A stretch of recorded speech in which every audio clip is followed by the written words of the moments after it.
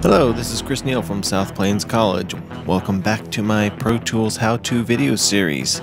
The following video is part 1 of 3 on setting up effects in Pro Tools for a surround mix. In part 1, we will be looking at setting up a mono in, mono out reverb, a stereo in, stereo out reverb, and looking at the difference between multi-channel and multi-mono. So this is just a quick video, 3-part series on how to set up some effects, sends and returns in Pro Tools.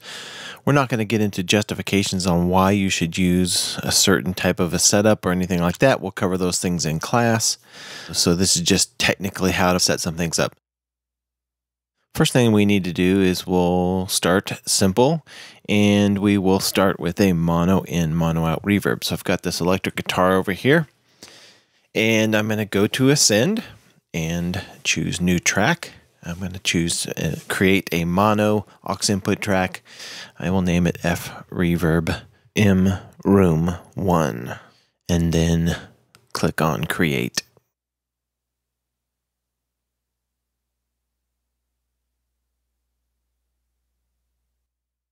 Okay, here we are.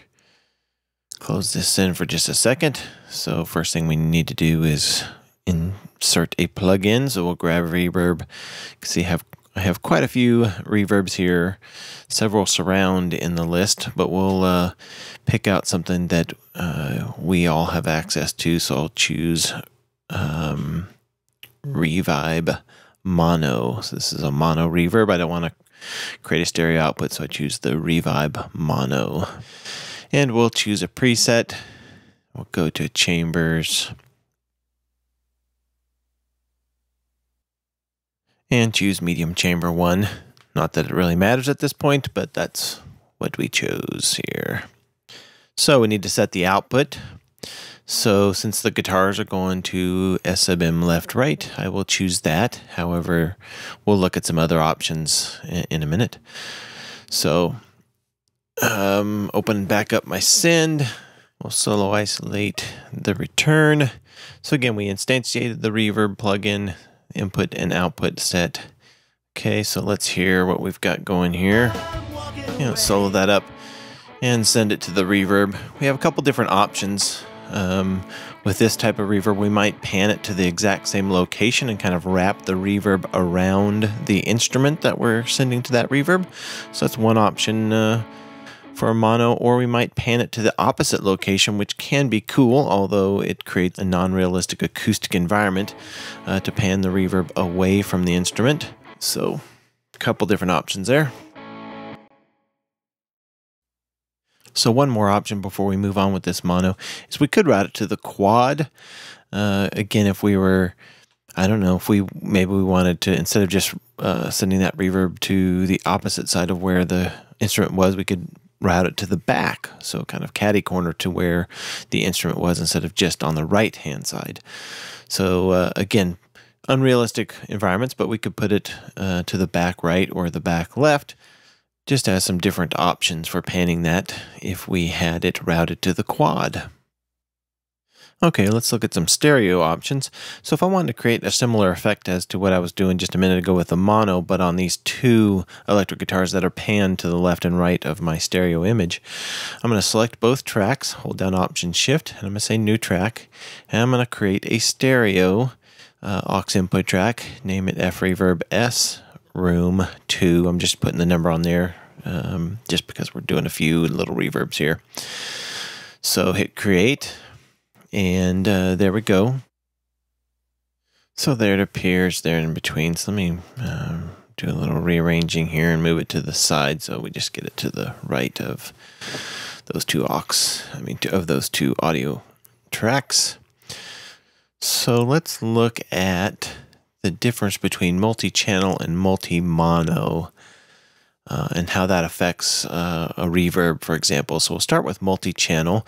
So we'll go into the reverb and we will again find Revibe.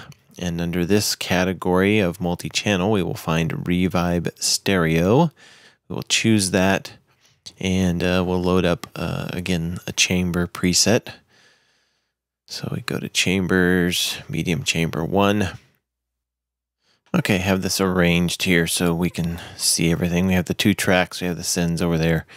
So we go into play. Let's solo safe this and solo up these tracks here, and I'll send guitar 1 to the reverb. And you can see, even though I'm sending to just the left side of the reverb, it's generating output on the reverb on both sides, on both left and right. Again, simulating a real-world acoustic environment. So if I turn on the other one, send it to the right channel, we might be able to hear a slight difference between that based on the early reflections and how well the reverb algorithm creates those early reflections. But based on this plugin and this preset, there won't be a whole lot of difference between having the guitars pan to the same side and opposite sides of where the instrument is located. So again, like reverb in the real world, we're going to hear, even if we're panning to just one side of the reverb, we'll hear reverb out of both sides. So let's look at multi-mono. And again, we'll go to find revibe, but we see a mono version. We'll go reload the preset, even though it did remain. So with a multi-mono, we have this section up here, and we have a left and right. It's 2 mono versions of the same plugin. So I can option click on that menu there where it said L and R, and that will open up both versions of the plugin. So again, instead of it being 1 stereo version, it's 2 mono versions. And we will hear a very big difference between them. So if I play just this one guitar, you notice how I have it panned to the right, and we can see signal on the right reverb, but there's no signal generating coming in or going out of the other side. So again, when I move that pan to the left, you see that same thing happen where we see signal on the left reverb, but nothing on the right reverb. So this creates, again, an unrealistic environment. It's kind of like if I had that mono reverb and I panned it to the opposite side. So if I pan to the right reverb, but my instrument is panned to the left, I'm going to generate reverb on the right, no reverb on the left. In a multi-channel reverb, it's going to generate reverb on both sides because that's how reverb works in the real world, in a real acoustic environment.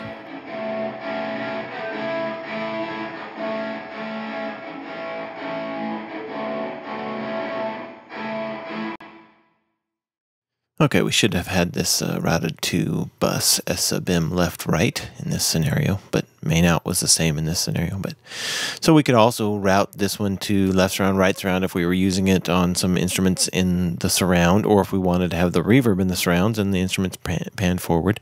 We could also route it to the quad, and we would get the quad panner.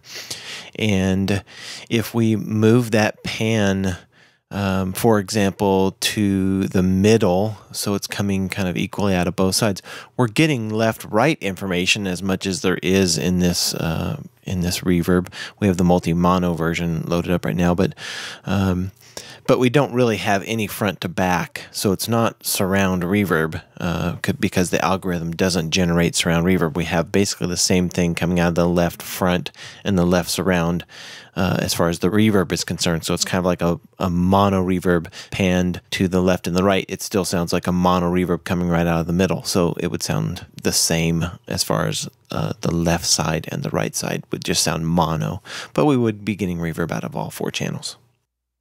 Okay, let's look at one more little option. I'm going to create 2 stereo aux input tracks, and I'm going to call them F reverb room front and room rear. So I'm going to create a stereo reverb for up front. So I have my drums kind of panned up front. For the most part, I have a room mic in the surrounds. But, you know, what if I don't have a surround reverb and we want to use something nicer like the Altiverb? I can load up the Altiverb, and I can find a patch that I'm happy with for the front and kind of get it the way I want. And then I can duplicate that onto the back and make some adjustments to that patch a little bit to give it a little bit of a different character in the surrounds. And, you know, maybe I'm adjusting the pre-delay and the EQ a little bit to kind of make it feel like it's a little different sound to that reverb, and the distance from the listener is different from the front. So that's kind of what I've got set up here. Again, just an example of how you might utilize a better reverb that does not have a surround option for you. So we'll talk about that technique in class a little bit more. No reason playing it here where this video is not in surround. Part 2 coming up, we'll look at quad and 5.0 setups.